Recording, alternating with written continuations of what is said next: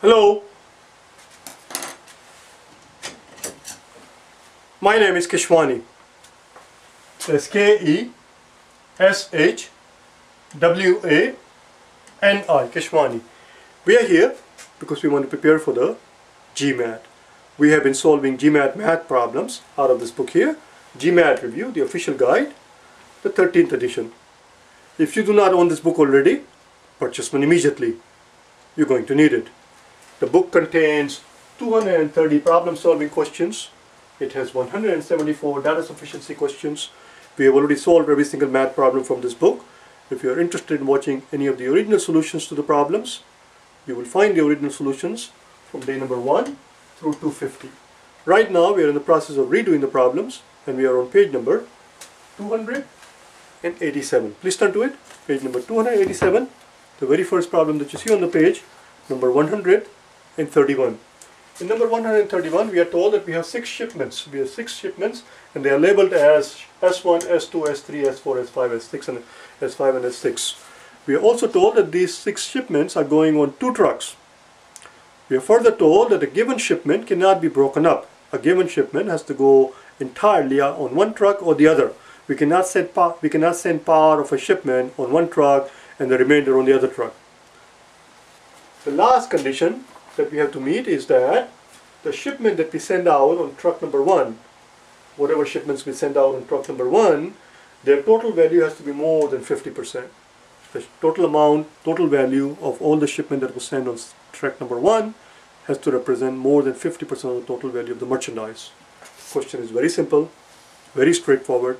The question simply is, was the third shipment, was S3 the third shipment sent on the first truck? Was the third shipment sent on the first truck? Well, let's see what they tell us. Let's see what they tell us. But tell you what, before we actually start doing the work,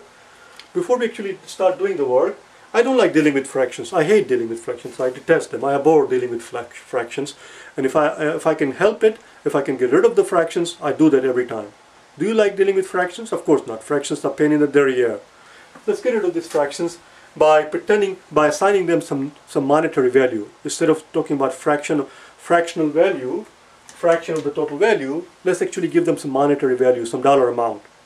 Can you think of a number that we can divide evenly by 4 and 5 and 6 and 20 and 15 and 10? The smaller the better. The smallest number that we can think of that can be divided by 4 or 5 or 6 or 20 or 15 or 10, that's such a number. The smallest multiplier that we can think of is called the least common multiplier, LCM. LCM in this case, well, you'll find out how to do it. If you have not figured out so far, we'll find out. This is how we figure out the least common multiplier. We write down our 4, our 5, our 6, our 20, our 15, and 10, and then we start dividing. As long as we can divide at least 2 of these numbers by a given factor, we divide it. So here we see a 4, a 6, a 10, a 20. Let's divide by 2. So 4 becomes 2, 6 becomes 3, 20 is going to become 10, this is going to become 5. 5 is going to remain 5 and 15 is going to remain 15. Again, I see a 2 and I see a 10. We can divide by 2 one more time. So this becomes 1, this becomes 5, this is 5, this is 15, this is 5, and this is 3. I see a 3 and a 15. We can divide the 3 and the 15. The common factor that 3 and 15 have is 3. Let's divide by 3. So 1, a 5, a 1, a 5, and 15 is going to become 5 and a 5. There you go. There, we're almost done. Now we got 5. 1, 2, 3, 4. The common factor among all these 5, of course, is 5. And once we divide by 5, everything becomes 1. And we are done. That's it. This is our least common multiplier. We know that 2 times 5 is 10 and 2 times 3 is 6. So 60 is the least common multiplier. And of course, we don't have to do all of this thing. If you were able to see right away that 60 is the number, you can, by visual inspection, I hope that you're able to tell that 60 would have done the job. 60 is the least one. This is the smallest one. Of course, if you thought of 120 or 180 or 600 or 6 billion, 6 billion would do the job as well. But it will be a very, very large number to deal with. The smallest common multiplier here is 60. Let's convert everything into, let's pretend that the total value of to all the shipment was $60. So how can we convert this into a denominator so that it shows up, so that we have a 60 at the bottom? 1/4.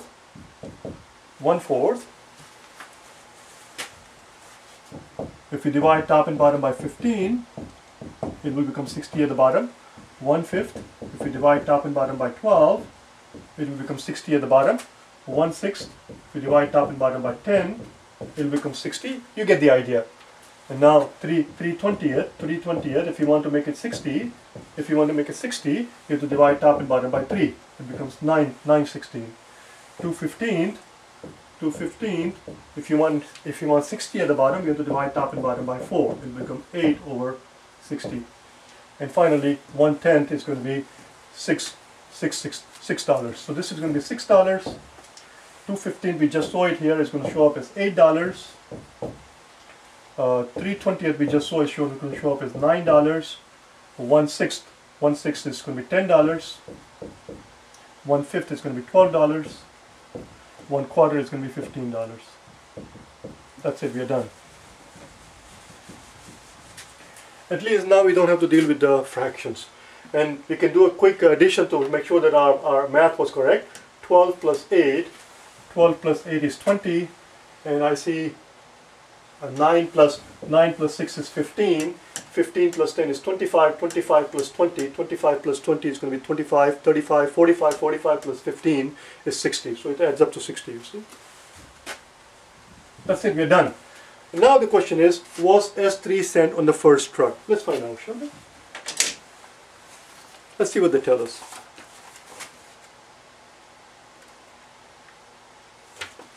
Statement 1 tells us that second shipment and the fourth shipment,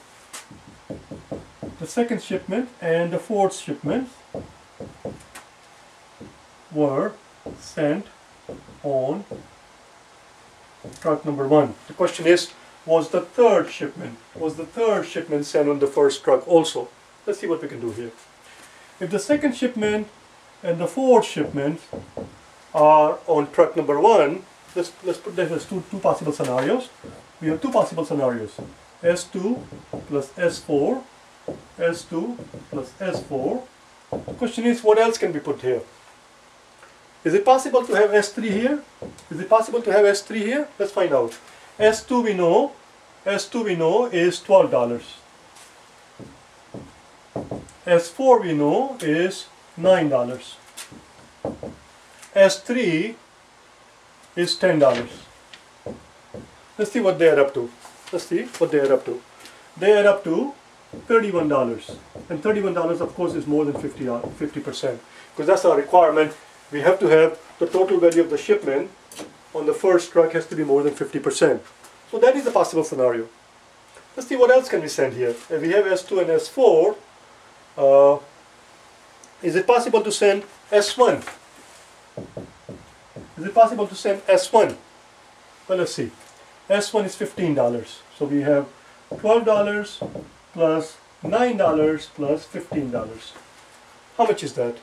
12 plus 9, 12 plus 10 would have been 22, so it's 21. 21 plus 15. 21 plus 15 is, well, why am I wasting time here? It's because we got a 12 here, we got a 9 here, so it's going to be 5 more than that. But that's not what I have here. S1 is, did I make a mistake here? It is 15. Oh, we have S2 here, not S1. We have S2. S2 is 12. 12 plus 9, same as before, 12 plus 9, and then S1, S1 is, just give me 1 second, okay, I'm confused here. S1 is 15. Anyway, I'm wasting too much time. Had it been real exam, I would not do any of this thing. This is a sheer waste of time. Do you understand? This is a sheer waste of time.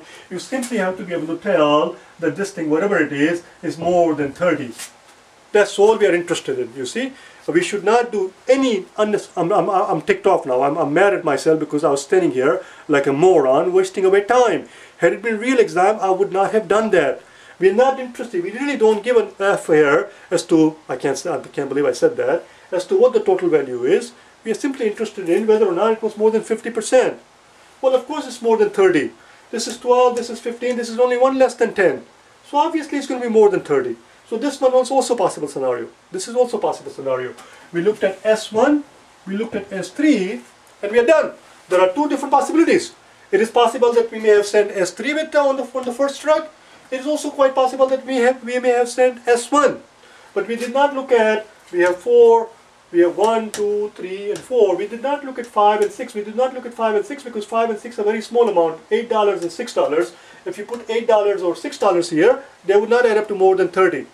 They would not add up to more than 30. We cannot have 8 or 6 here. See, this was 31. This was 31. Had it been 8, this would have been 29. And 29, of course, is not more than 50%. So it cannot be 8 or 6. That's why we did not look at them. That's why we did not look at them. The only possibility is either we send S3 or S1. In both cases, we fulfill the condition. The condition was that we have to send the shipment in such a way that the truck 1 carries more than 50% of the value. So what do we conclude? We conclude that statement number 1 by itself is not sufficient. Simply knowing that the second shipment and the fourth shipment were on first truck does not enable us to tell with certainty whether or not the third shipment was also on the first truck. Maybe the first truck went with second shipment, fourth shipment, and the first shipment. Or maybe it did go with the third shipment. Who knows? The first statement is not enough. A, D, B, C, E. A, D, B, C, E. Now that we established that the first statement by itself is not enough, we know now that the answer cannot be A or D. It will have to be either B, C, or E. Let's look at second statement.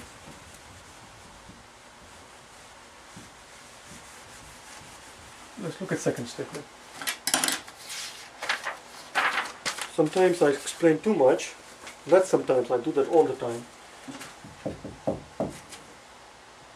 S1 and S6, we are told this time, are on truck number 2. Pay attention, this is now truck number 2 we are dealing with. In the second statement, they give us information about second truck, not the first truck. Pay attention. So again, we're going to do the same thing. We're going to look at a couple of scenarios. Okay? Let's first see what S1 and S2 add up to. S1 is $15. S6 is $6. What does it tell us? Is it possible for S3 to be on this truck? Let's find out. S1 plus S6 plus S3. S3 is how much? Shipment is $10. Is it possible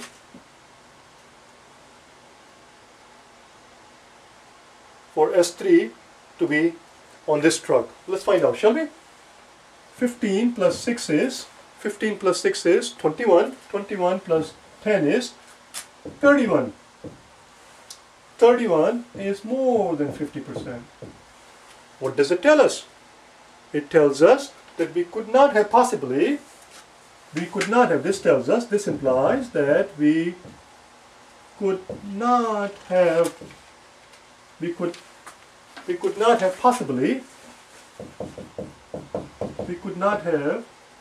possibly sent S3 on truck 1. Why? Because we are told, or rather truck 2. On truck 2, why? Because we are told that truck 2 carries less than 50% of the value. Where does it say that? Where does it say that second truck carries less than 50% of the merchandise value? Right here. We are told the shipment has to be sent in such a way, that truck 1 is the one that is going to carry more than 50%. But if truck 1 is going to carry more than 50%, then truck 2 cannot also carry more than 50%. If truck 1 is going to carry 50%, more than 50% that is, then truck 2 would have to carry less than 50%. It is not possible. It is impossible to put third shipment. It is impossible to put the third shipment on the second truck, because if we put the third shipment on the second truck, then we'll end up with $15 plus $6, which is $21 plus $10 is $15 plus $6, which is $21, plus $10 is $31, and $31 is more than 50%. Since now that we have determined that S3 could not have possibly gone on second truck, which means it must have gone on the first truck. The second statement does the job quite beautifully. The question was, did the third shipment go on the first truck? Did the third shipment go on the first truck? The answer, of course, is a definitive yes. Yes, it did go on the first truck, because we could not send it on the second truck, because had we done that, we would have ended up sending more than 50% on the second truck, which is not allowed. Second statement does the job beautifully. The answer is B. The answer to this question is B. I'll see you tomorrow, okay? Bye now.